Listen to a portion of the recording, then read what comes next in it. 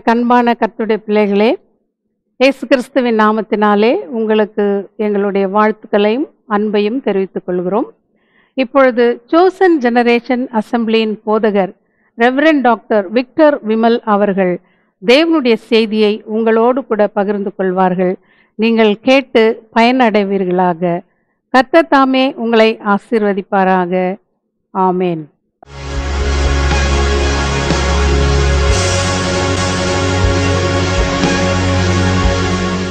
கர்த்தருடைய பரிசுத்த நாமத்திற்கு மகிமை உண்டாவதாக. இந்நாளில் நீங்கள் என்னை மேலே காணும்படிக்காக தேவன் கொடுத்த வாய்ப்புக்காக தேவனுக்கு நன்றி செலுத்துகிறேன்.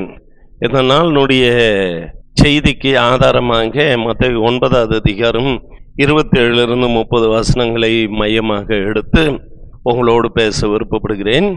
இயேசு அவிடம் விட்டு போகையில் 2 குருடர் அவர் பின்னே சென்று, தாவீதின் குமாரனே, எங்களுக்கு இரங்கும் என்று கூப்பிட்டார்கள்.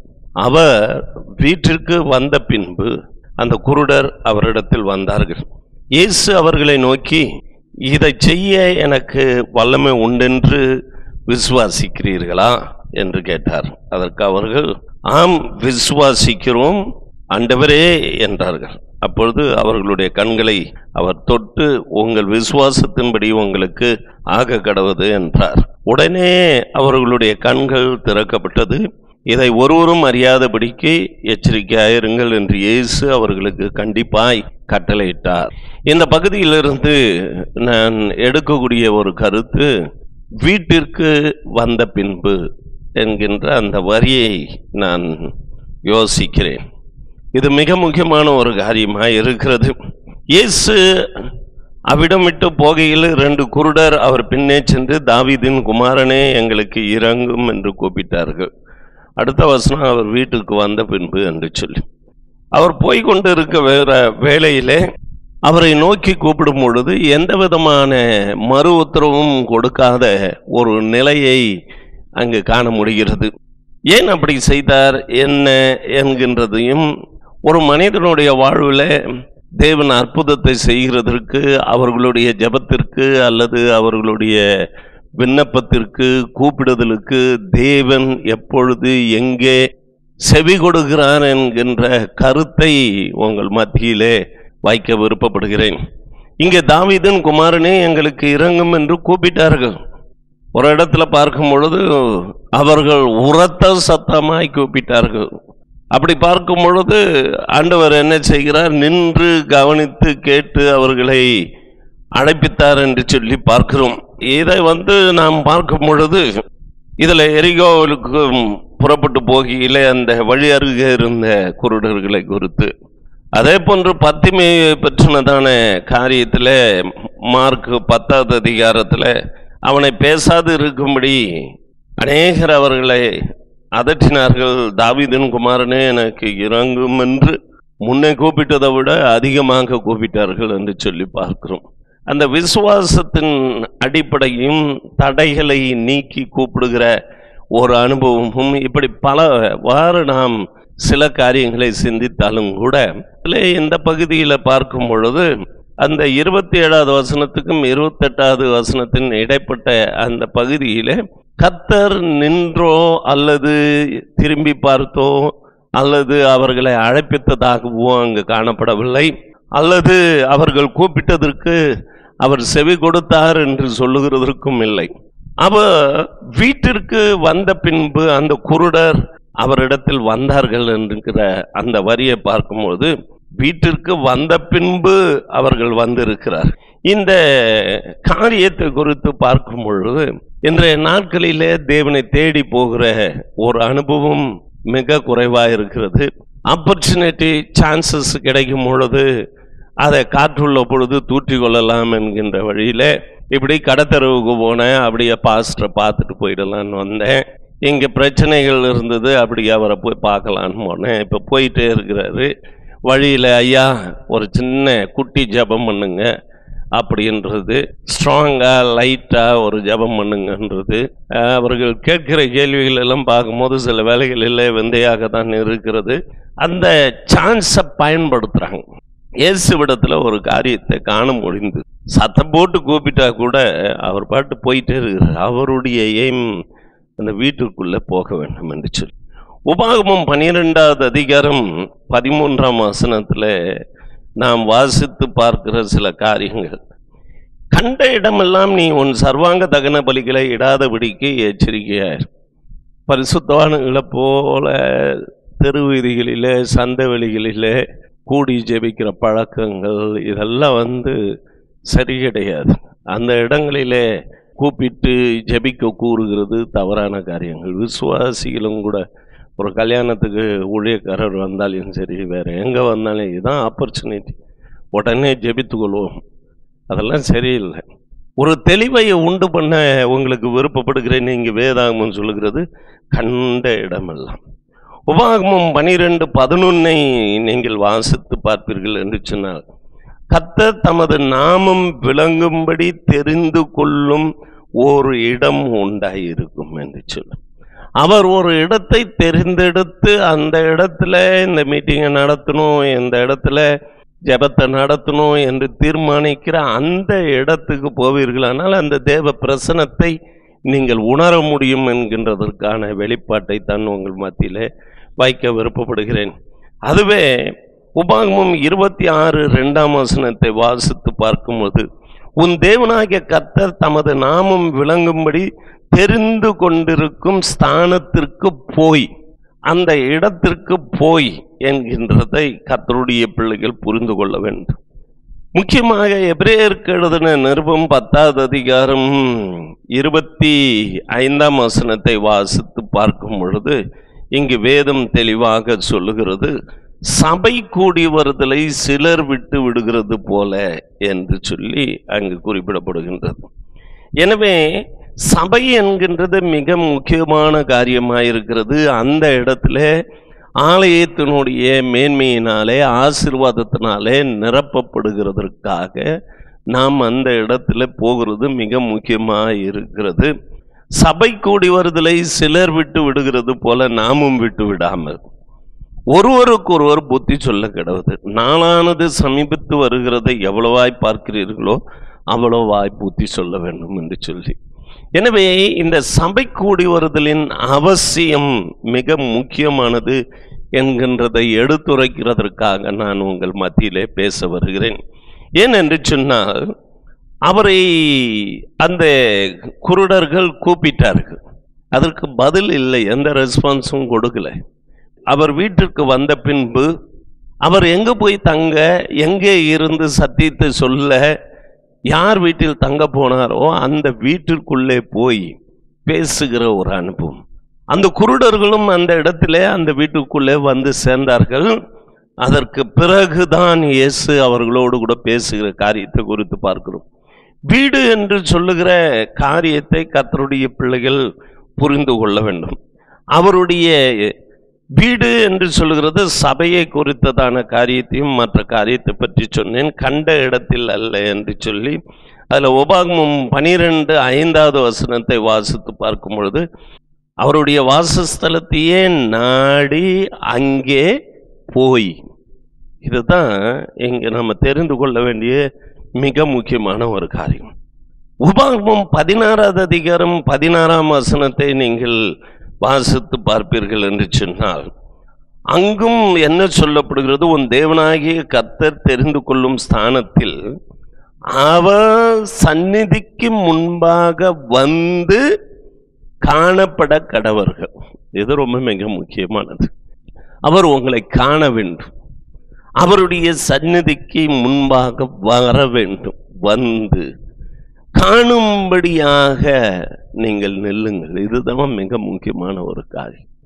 எனக்கு அருமையான கர்த்தருடைய பிள்ளையே, இந்த சத்தியத்தை முதலாவது புரிந்து கொள்ள வேண்டும். அந்த வீட்டிற்கு வந்தது என்று சொல்லுகிறதும், கண்ட இடத்தில் கூப்பிடும் பொழுது அதற்கு ரெஸ்பான்ஸ் இல்லாததும், போகிற வழியிலே அவரை கூப்பிட்டு கொண்டு போகிறது மரியாதை குறைவும், ஒரு பெரிய மனுஷனை பார்த்து நம்முடைய தேவைக்காக வேண்டி ரோட்டில் அவர் போயிட்டு இருக்கிறாருன்னா கையை தட்டி கூப்பிட்டு, ஐயா உங்களோட பேசணும், ஒரு நிமிஷம் நிற்கிறீங்களா அப்படி என்று சொல்லி, எதையோ எதிர்பார்க்கிற ஒரு மனிதன் ஒரு பெரிய மனிதனை கூப்பிட மாட்டான், அது மரியாதை இல்லைன்னு.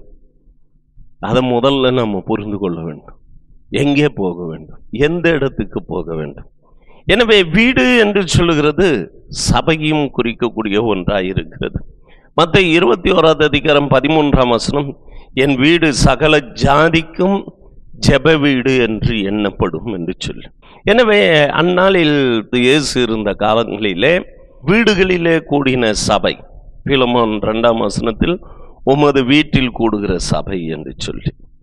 கொலோசியர் 4:15 நிம்பாவையும் அவன் வீட்டில் கூடுகிற சபை என்று சொல்லி.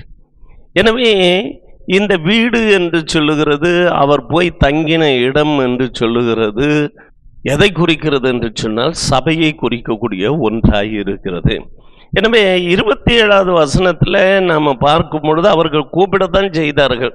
ஆனால் அவர் பதில் கொடுத்தா போலவும் திரும்பி பார்த்ததாகவும் என்ன வேண்டும் என்றோ விசாரித்ததாக தெரியவில்லை. ஆனால் 28 என்ன சொல்லப்படுகிறது என்று சொன்னால், அந்த குருடர்களும் அவரிடத்தில் வந்தார்கள். அவர் எங்க இருக்கிறாரோ அந்த இடத்தை தேடி வந்தார்கள். எனவே எனக்கு அருமையான கர்த்தருடைய பிள்ளையே, முதல்ல அவர்களுக்கு எந்த விதமான ஆன்சரும் கொடுக்கவில்லை. என்ன நினைக்கிறான்னா, லெட் தம் கம், வரட்டும்.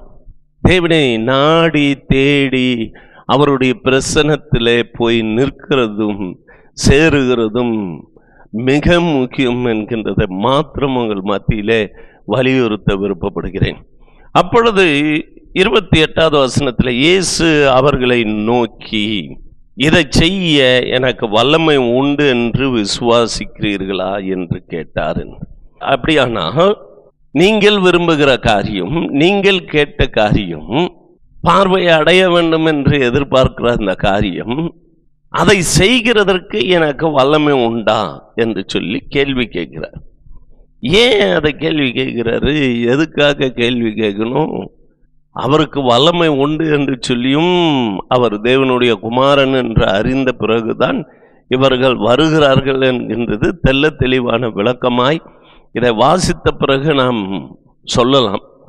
ஆனால் அன்றைய நிலைமையில அவர்களுடைய நிலையிலிருந்து பார்க்கும் பொழுது கர்த்தர் கேட்கிற காரியம் என்னவென்று சொன்னால், இதை செய்ய வல்லமை உண்டு என்று விசுவாசிக்கிறீர்களா?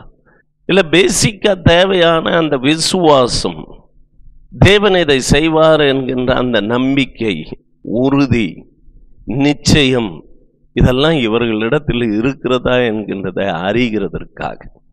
அடுத்தபடியாக அவர்களுடைய ஐடியாஸ் என்ன, அவர்களுடைய ஒப்பீனியன் தான் என்ன என்று கேட்டறிய விருப்பப்படுகிறார். காரணம், அவர்கள் மனதில் என்ன இருக்கிறது, அவர்கள் எதிர்பார்க்கிற காரியங்கள் என்ன இருக்கிறது. பொதுவாக ஒரு ஜோக்காக சொல்லக்கூடுமானால், அந்த குருடர்கள் இப்படி கேட்டிருக்கலாம், ஆண்டவரே, பார்வை இல்லாதவனாய் உழைக்க இயலாதவனாய் இருக்கிறேன், நான் இந்த உலகத்தில் வாழுகிறதற்கு தேவையான ஆகாரம் கிடைக்க இந்த பிச்சை பாத்திரத்திலே பொருள் இருக்க வேண்டும், பணம் இருக்க வேண்டும், அல்லது ஆகாரம் இருக்க வேண்டும், எதையோ ஒன்று கேட்டு இருந்திருக்கலாம். இன்னும் கொஞ்சம் அதிகமாக நினைத்திருப்பார்களானால், எங்களுக்குள்ள ஒரு சங்கம் ஒன்று இருக்கிறது, அதில் நான் தலைவராக மாற வேண்டும் ஐயா, இந்த எலெக்ஷனில் நான் ஜெயிக்கணும்னு கூட கேட்டு இருந்திருக்கலாம். யாருக்கு என்ன தெரியும்? இப்பொழுதெல்லாம் ஜெப குறிப்புகள் எல்லாவற்றையும் பார்க்கணுன்னா அதுக்கு ஜெபிக்கிறது எதுக்கு தான் ஜெபிக்கிறதுன்னு இல்லை, யூனியன் தலைவராகணும்னு, கட்சியில் ஒரு முதலிடம் கிடைக்க வேண்டும் என்று சொல்லி, எனக்கு பதவி வேண்டும் என்று சொல்லி, இப்படி அநேக ஜெப குறிப்புகள் வருகிறதுனால ஒருவேளை அந்த நாளிலும் கூட அப்படிப்பட்ட எண்ணங்கள் அவர்களுக்குள்ளே இருந்திருக்குமானால் எப்படி இருக்கும் என்று யோசித்து பார்க்கிறேன். எனவே எனக்கு அருமையான கர்த்தருடைய பிள்ளையே, உன்னுடைய ஒப்பீனியன் என்ன? What's your idea? What you expect from me? இதை கர்த்தர் விரும்புகிறார். எனவே எனக்கு அருமையான கர்த்தருடைய பிள்ளைகளை, அங்கே போய் நின்று உம்முடைய சித்தம் என்னையில் பூரணமாகட்டும், ரொம்ப பரிசுத்தவானுங்களா நீதிமானுங்களா நினைச்சு இன்னும் ஜெபிக்க வேண்டாம். என்ன வேணும், எதை எதிர்பார்க்கிறாய், தெளிவாக பேசுகிற ஒரு அனுபவம் கர்த்தருடைய பிள்ளைகளுக்கு வேண்டும். அப்பொழுது இங்கு நாம் பார்க்கும் பொழுது, அப்பொழுது அவர்களுடைய கண்களை அவர் தொடுகிறார். அவருடைய கரம் தொட வேண்டும். அவருடைய பிரசன்னம் நம்மை தொட வேண்டும். அப்பொழுது நிச்சயமாக தேவன் நமக்கு ஒரு பெரிய விடுதலையை கட்டளையிடக்கூடியவராக இருக்கிறார். அப்பொழுது அவர் சொல்லுகிறார், உங்கள் விசுவாசத்தின்படி ஆக கடவுது. ஒவ்வொரு இடங்களில் ஒவ்வொரு விதமாக கர்த்தர் பேசுகிறதும் சொல்லுகிறதும். உன் மன விருப்பத்தின்படி ஆக கடவுது, உன் விருப்பத்தின்படி அது நடக்க கடவுது. பல பல இடங்களில் ஆண்டவர் சொல்லுகிற விதங்கள் ஒவ்வொன்றுக்கும் ஒவ்வொரு அர்த்தம் காணப்படுகிறது. எனவே அவர் தொட்டு உங்கள் விசுவாசத்தின்படி ஆக கடவுது என்று சொன்ன உடனே இதை செய்ய வல்லமை உண்டா என்று கேட்ட அவர்களோ ஆம் என்று சொன்னார்கள் அல்லவா. கிறிஸ்து இயேசுவுக்குள்ளே ஒவ்வொரு வார்த்தைகளும் ஆம் ஆமேன் என்று இருக்கிறபடினாலே அவர்கள் எதிர்பார்த்த ஆம் என்கின்ற அந்த வார்த்தைக்கு என் ஆண்டவர் ஆமேன் என்று சொல்லி முடித்து விட்டார். அதுதான் நான் சொல்ல வேண்டும். உடனே அவர்களுடைய கண்கள் திறக்கப்பட்டது. இதை ஒருவரும் அறியாதபடிக்கு எச்சரிக்கையாக இருங்கள் என்று இயேசு சொன்னார். உடனே அவர்களுடைய கண்கள் திறக்கப்பட்டது. திறக்கப்பட்ட உடனே அவர்கள் யாரை பார்த்திருக்க கூடும் என்று சொன்னால் என் ஆண்டவராகிய இயேசு கிறிஸ்துவை பார்த்திருக்க கூடும். எனவே வாழ்க்கையில் கிடைக்கக்கூடிய நன்மைகளையும் ஆசீர்வாதத்தையும் சுதந்திரிக்கிற நாம் முதலாவது காண வேண்டியது, முதலாவது நாம் செய்ய வேண்டிய ஒரு காரியம், கண்களுக்கு முன்பாக காணப்படுகிற இயேசுவுக்கு நன்றி அறிதல் உடையவர்களாய் இருக்க வேண்டும் என்கின்றது தான் மிக முக்கியமானது. எனவே எனக்கு அருமையான கர்த்தருடைய பிள்ளைகளே, இந்த செய்தியை கேட்டுக்கொண்டு இருக்கிற உங்களுக்கு தேவன் ஒரு பெரிய விடுதலையை கட்டளையிட வேண்டும். எனவே உங்களுடைய ஜெப குறிப்புகளும் மற்ற ஊழியக்காரர்களை அணுகுகிற விதமும் நீங்கள் புரிந்து கொண்டு செயல்பட வேண்டும் என்று நான் உங்களுக்கு இதை தெளிவுபடுத்த வேண்டும் என்று விருப்பப்படுகிறேன். கண்ட இடங்களிலே சந்திக்கும் பொழுதோ உங்களுடைய ஊழியக்காரர்களையோ வல்லமையுடையவர்களாக அற்புத அடையாளங்களை செய்யக்கூடியவர்களாய் இருக்கிற மக்களை சந்திக்கும் பொழுது அந்த இடங்கள்லேயே போய் ஒரு ஜெபத்தை பண்ணுங்கன்னு அவங்க ஒரு திருமணத்துக்கு போயிருக்கும் போது, ஒரு ஃபங்க்ஷனுக்கு போயிருக்கும் போது, ஒரு வீடுகளில் போயிருக்கும் பொழுது அந்த நேரங்களில் வழியில் பார்த்துட்டு கொண்டு ஒரு சின்ன ஜெபத்தை பண்ணிடுங்க, ஒரு குட்டி ஜெபத்தை பண்ணிடுங்க. அப்படின்ல கேட்காம இருங்க. தேவனுடைய சமூகத்தை நாடி தேடி போங்கள். தேவனுடைய வீட்டுக்கு போங்கள். சபை என்கின்ற அந்த வீட்டுக்குள்ளே போங்கள். அவருக்கு முன்பாக போய் நில்லுங்கள். அப்போது அவர் கேட்கும்போது அவர் கேட்கிற கேள்விகளுக்கு சரியாக பதிலை சொல்ல, அல்லது நீ எதிர்பார்க்கிறது என்னவோ, உன்னுடைய கருத்து எதுவோ அது தேவ சமூகத்தில் சொல்லும்போது உன் விருப்பத்தின்படியாக தேவன் செயல்படுத்த வல்லமையுடையவராக இருக்கிறார். நாம் கண்களை மூடி ஜெபம் பண்ணும். நல்ல தேவனாகிய கர்த்தாவே, உம்மை நன்றியோடு சோதரிக்கிறோம், துதிக்கிறோம். வீட்டிற்கு வந்த பின்பு என்கின்ற தலைப்பின் கீழாக சபை கூடி வருதல் எவ்வளவு முக்கியமானது என்றும், எந்த நேரத்தில் எந்த இடத்துல கூப்பிட வேண்டும் என்றும், எப்பொழுது நம்முடைய தேவைகளை பற்றி தேவனோடு கூட பேச வேண்டும், எந்த இடத்தில் பேச வேண்டும் என்கின்றதை புரிந்து கொள்ளவும், இதோ அப்படி கூப்பிட்ட பொழுதும் பதில் கொடாமல் அவர் போனதுக்கு காரணம் என்ன, அவர்களுக்கு பதில் கிட்டாமல் போனதுக்கான காரியம் என்ன, மறு உத்தரவு பெற முடியாமல் போனதுக்கு காரணம் என்ன, போகிற வழியிலே அவரை கூப்பிட்டது. ஆனால் வீட்டுக்கு வந்து சேர்ந்த பின்பு அவர்களும் அந்த வீட்டுக்குள்ளே வந்த பொழுதுதானே இயேசு அவர்களை பார்த்து கேட்கிறார். எனவே உனக்கு என்ன வேண்டும், என்ன செய்ய வேண்டும் என்று கேட்கிற அனுபவங்களையும், இதை செய்ய எனக்கு வல்லமை உண்டா என்று விசாரித்தறிகிற காரியமும், அவர்களுடைய நம்பிக்கையும் விசுவாசமும் எந்த அளவில் இருக்கிறது என்று சோதித்து அறிந்த பிறகு அவர்களுடைய விசுவாசத்தின்படி ஆக கடவுது என்று சொல்லி அவர்களை தொடுகிற ஒரு அனுபவத்தை குறித்து பார்க்கிறோம்.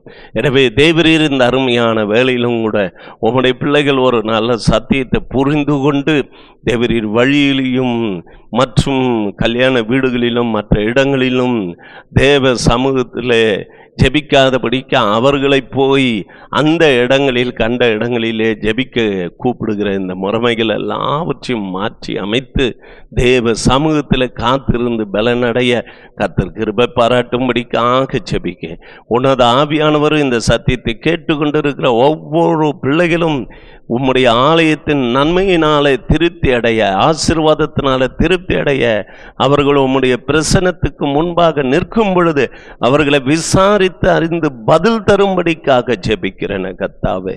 ரஷந்தரலாதூன மௌதிமியா. ஆமென் ஆண்டவரே. எல்லா போராட்டத்தின் ஆவிகள் சிலது அலக்கழித்து கொண்டிருக்கிற ஆவிகளை எப்பொழுதும் கூட அந்த தேவ சமூகத்திலே நீர் அவைகளை விரட்டி விடுதலையை கட்டளிடுகிற தேவனாய் நீர் இருக்கிறபடினாலே உம நன்றியோடு சோத்திரிக்கிறோம் ஆண்டவரே. வருகிற உம்முடைய பிள்ளைகள் ஒவ்வொருவரையும் விசாரித்து அறிந்து அவர்களுக்கு பதில் தந்து அவர்களை வழி நடத்தும்படியாய் ஜெபிக்கிறோம் இயேசுவின் நாமத்தில் பிதாவே. ஆமென். Praise the Lord. Praise the Lord. God bless you.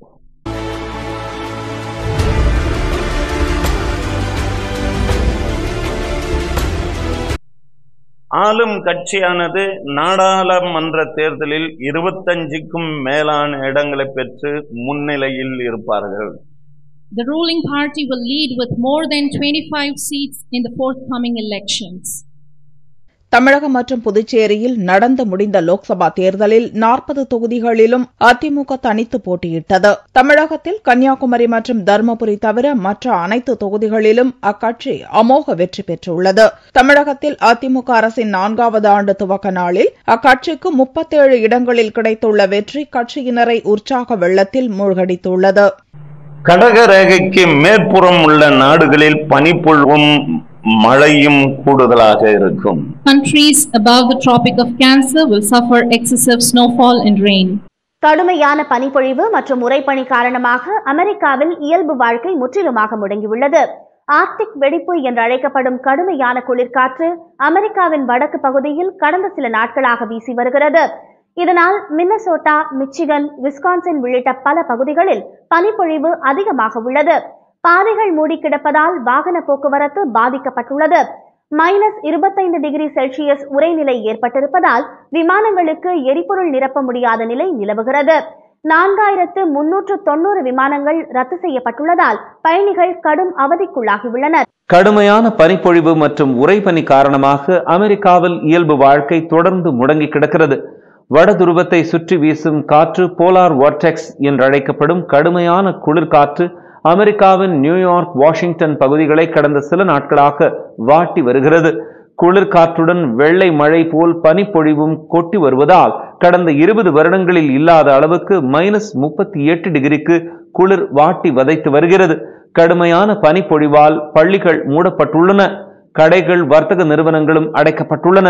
சாலைகளில் 60 கிலோமீட்டர் வேகத்திற்கு வீசும் குளிர் காற்றோடு பனிமழையும் கொட்டுவதால் வாகனங்களை இயக்க முடியாத நிலை ஏற்பட்டுள்ளது. நியூயார்க் நகரில் 3 அடி உயரத்திற்கு சாலைகளில் பனி கொட்டி கிடக்கிறது. Minnesota, Indiana, Pennsylvania, Philadelphia, Michigan மாகாணங்களிலும் பனி புயல் காரணமாக மக்கள் வீடுகளுக்குள் முடங்கி கிடக்கின்றனர். டகோட்டாவில் -51 டிகிரி செல்சியஸ் அளவிற்கு உறைந்ததால் வாய்க்கால்களில் ஓடும் தண்ணீர் ஐஸ் கட்டிகளாகி கிடக்கின்றன. குளிர்பனி காற்றினால் உயிருக்கு ஆபத்து ஏற்படலாம் என எச்சரிக்கப்பட்டுள்ளது. சமுத்திரத்தின் அடியில் உள்ள எரிமலைகள் இன்றும் குமுறிய நிலையில்தான் உள்ளது. இதனால் ஜப்பான், பிலிப்பைன்ஸ், இந்தோனேஷியா பகுதிகளில் சேதாரம் உண்டாக உள்ளது. Countries like Japan, Philippines and Indonesia will face calamities by dormant and burning volcanoes under the sea. Mass evacuation in Indonesia as Java volcano erupts. Thousands of people are evacuating their homes in Indonesia after a volcano erupted in East Java. Mount Kelud spewed ash and debris over a large area, including the city of Surabaya, about 80 miles away. 2 people died after their houses collapsed under the weight of ash, officials said. Some towns were said to be covered by 1.6 inch of ash. 3 major airports in Surabaya, Solo and Yogyakarta were forced to shut down because of low visibility. Many in Indonesia are quite used to volcanic eruptions, and are reluctant to leave their homes and belongings. சீனாவின் ஒத்துழைப்பு வடகொரியாவில் இருப்பதால் போர் ஒத்திகை பார்ப்பதால் அமெரிக்காவின் ஒத்துழைப்பு தென்கொரியாவோடு இருக்கும். As China supports North Korea and takes part in the warlike trial, USA will support South Korea. கொரிய பிராந்தியத்தில் அசாதாரண சூழல் நிலவி வரும் நிலையில் தென்கொரியாவிற்கு கூடுதல் படைகளை அமெரிக்கா அனுப்பியிருக்கிறது. இது தொடர்பான தகவல்களை அமெரிக்காவின் பென்டகன் உறுதிப்படுத்தியிருக்கிறது. ஆயுதமேந்திய நவீன போர் வாகனங்கள், பீரங்கிகள் போன்றவை முதற்கட்டமாக அனுப்பப்பட்டுள்ளன. இதனையடுத்து தேவைக்கு ஏற்ப ராணுவ உதவிகள் தென்கொரியாவிற்கு வழங்கப்படும் என்று அமெரிக்கா கூறியுள்ளது. தற்போதைய நிலையில் அமெரிக்காவின் 28,500 வீரர்கள் தென்கொரியாவில் இருக்கிறார்கள். ஒருவேளை கொரிய பிராந்தியத்தில் போர் ஏற்படுமானால் தென்கொரியாவின் படைகளையும் அமெரிக்க படைகள் வழிநடத்தும் என்று எதிர்பார்க்கப்படுகிறது. லூக்கா 17வது அதிகாரம் 26-30வது வசனத்தின்படி நோவா காலத்தில் நடைபெற்றது போல மனுஷகுமாரன் வரும்பொழுதும் ஜலத்தினாலும் அக்னியினாலும் அழிவு ஆங்காங்கு இருக்கும். As mentioned in Luke chapter 17 verse 26 to 30, as it was in the time of Noah, so shall it be in the days of the Son of Man. There will be calamities by flood and fire. இந்தோனேஷியாவில் கனமழை பெய்து வருவதால் அங்கு கடுமையான வெள்ளப்பெருக்கு ஏற்பட்டுள்ளது. தலைநகர் ஜகார்த்தாவில் தெருவெங்கும் வெள்ள நீர் சூழ்ந்துள்ளது. நதிகளிலும் வெள்ள நீர் பெருக்கெடுத்து ஓடுவதால் அருகில் வசிக்கும் மக்கள் பாதுகாப்பான இடங்களை தேடி வருகின்றனர். வீடுகளுக்குள் தண்ணீர் புகுந்துள்ள நிலையில் ஆயிரக்கணக்கான மக்கள் தேவாலயங்களிலும் மசூதிகளிலும் வர்த்தக மையங்களிலும் தஞ்சம் பெற்றுள்ளனர்.